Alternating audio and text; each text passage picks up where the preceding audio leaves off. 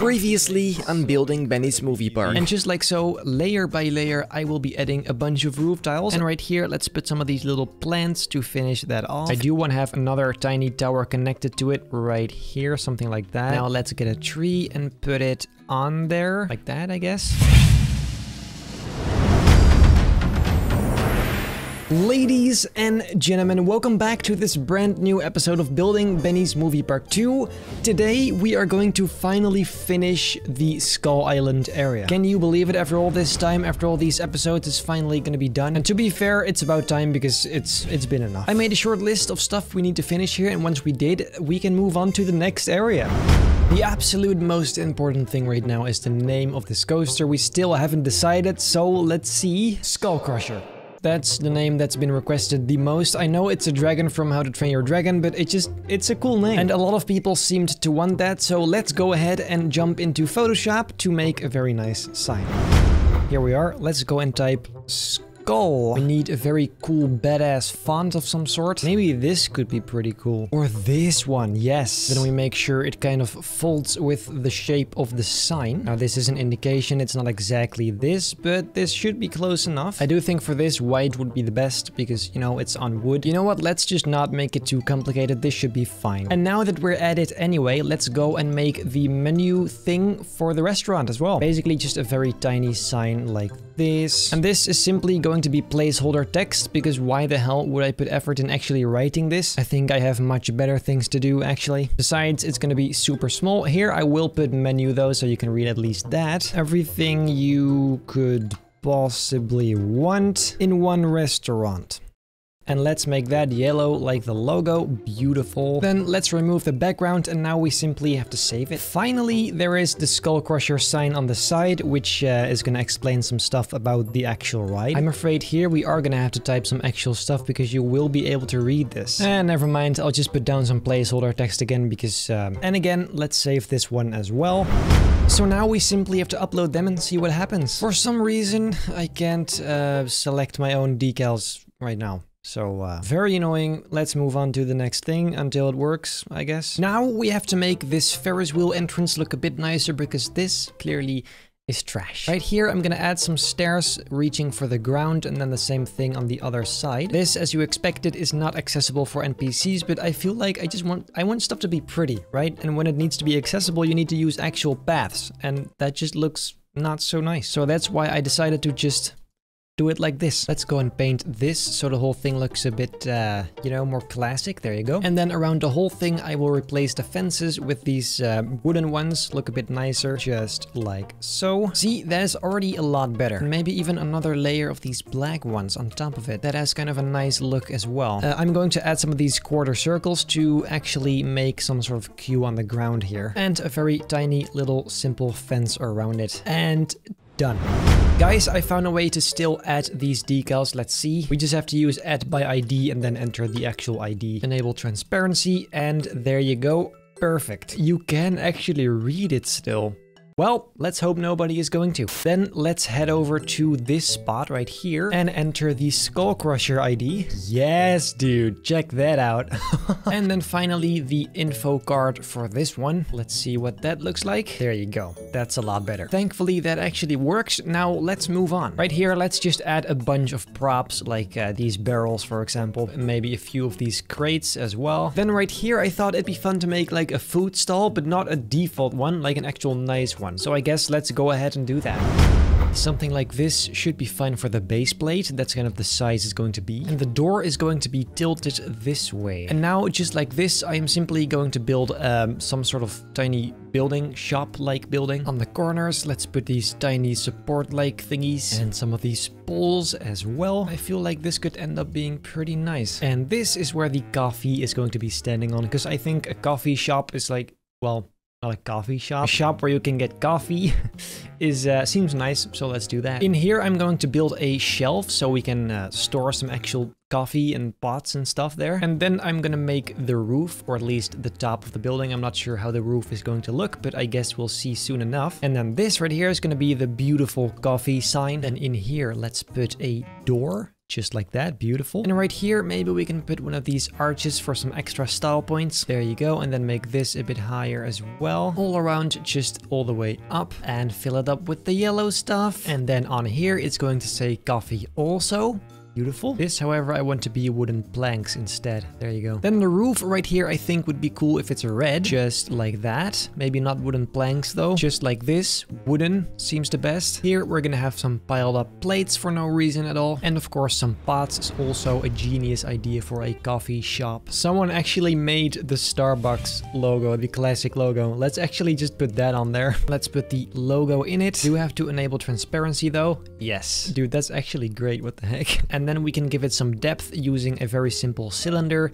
There you go. I can't believe someone actually uploaded that logo. What if we just wrote coffee using literal primitives? Like, it seems a bit dumb, but I mean, we can actually do it. Just like this. There's the C and an O. See, this is not actually even so bad. Coffee. I mean, there's a bit of an open space here, but I guess that's not too bad. We can also just make this a bit shorter. Not a big fan of the color though. Let's just make this white. In here, let's also put some light orbs for some really soft light. There you go. Nice and simple. And something to hold them up. Like so. Even the simple stuff like shops, I'm putting way too much effort in, like seriously. And I may as well also make some of these very simple stools so people can actually, you know, sit here if they would want to. And finally, to finish this off, some simple windows on the sides, or really flaps actually. Here I'm going to make a very tiny little plant. And then in general on the sides, I do want to put a bunch of vegetation to kind of hide the edges. So let's put down a bunch of bushes in this little corner here, and maybe even some small trees as well, just like this. And you know what? Let's put this stuff on the roof as well, because I feel like that would look pretty cool. And well, I think that is then pretty much it for this little coffee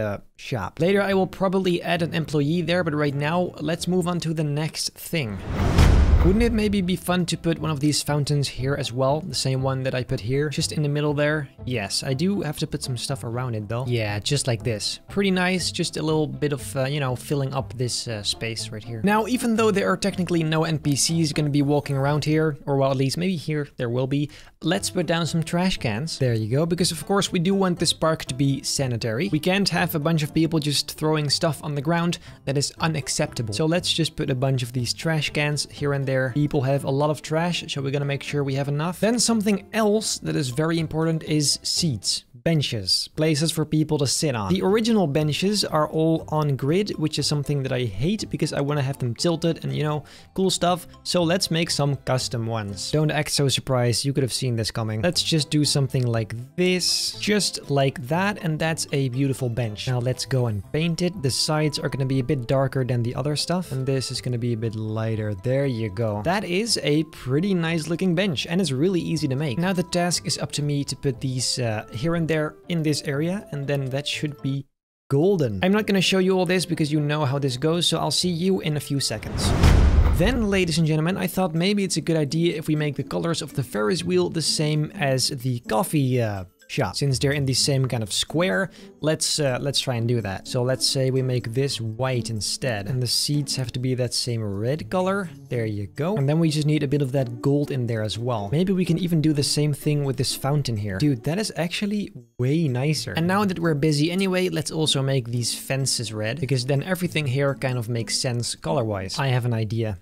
What if we put that Starbucks logo on the Ferris wheel as well? I mean, it is kind of nice, but it just makes zero sense. Why would there be a Starbucks logo on a Ferris wheel? We're just gonna leave it there because it does look kind of funky. What's next then? Ah, yes, very important. We need lights.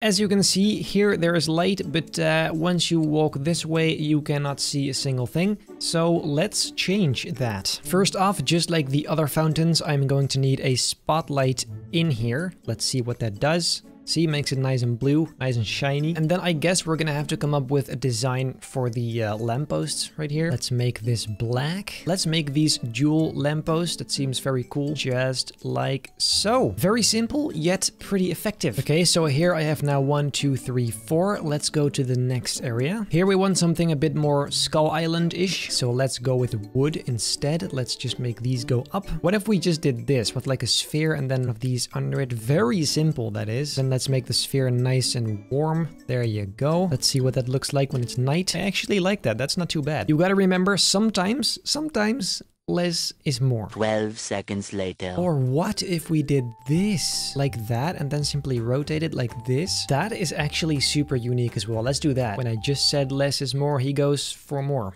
Nice. Now we just have to do that same thing a bunch of times over again. Okay, so those are a bunch of lanterns, lampposts, whatever. Then now I'm gonna add some spotlights because the mountain, for example, is completely dark. That's kind of lame. So let's go and grab a spotlight and kind of see what we can do with that. Here you go. Let's increase the range so it goes a lot further. And the color, let's see. Maybe we can make this... That is pretty cool. Then we also have to set it to off during the day because this is gonna look weird when it's daytime. Okay, so that's done. Let's put it in here so you don't see it that clearly. Yeah, that's pretty cool. Stuff like this, we just have to add all over the place. Let's go and put one here as well. And of course, we're also going to need one that shines on Kong himself. This one, however, I want to be reddish orange. There you go. That is one. What happens if we just put one on his shoulder here? Does it make him... Yeah, well, dude, there you go.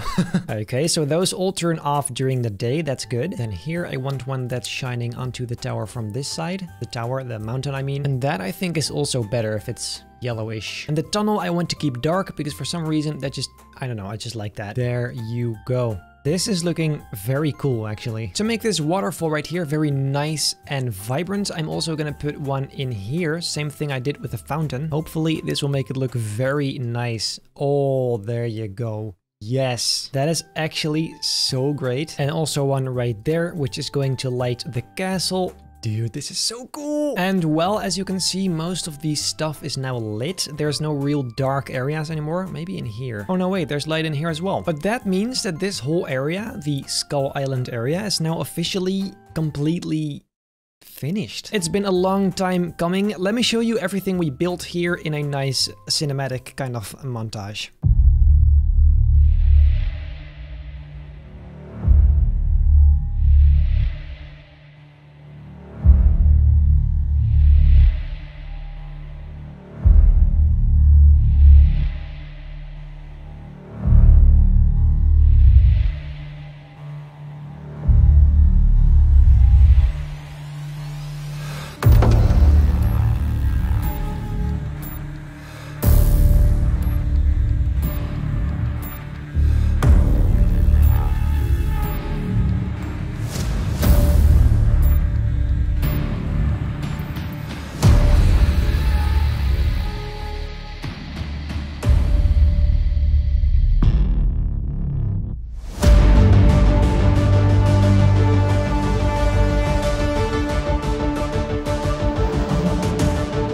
And then, ladies and gentlemen, I think that's pretty much it. If you like this video, make very sure to leave a like, subscribe, hit that bell so you don't miss a single video, and then I hope I'll see you in the next episode of Building Benny's Movie Park 2.